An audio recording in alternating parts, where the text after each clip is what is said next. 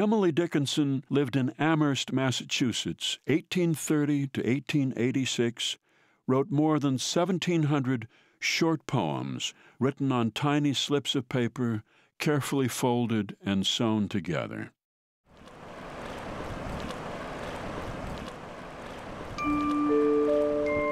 I started early, took my dog, and visited the sea.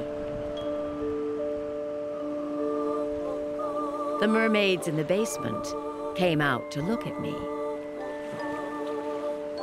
And frigates in the upper floor extended hempen hands, presuming me to be a mouse aground upon the sands.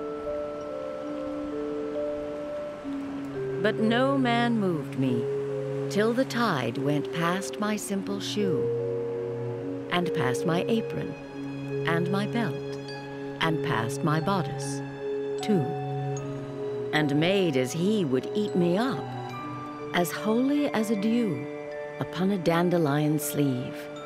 And then I started, too.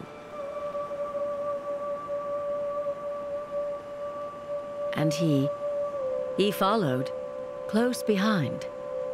I felt his silver heel upon my ankle. Then my shoes would overflow with pearl. Until we met the solid town. No man he seemed to know, and bowing with a mighty look at me, the sea withdrew.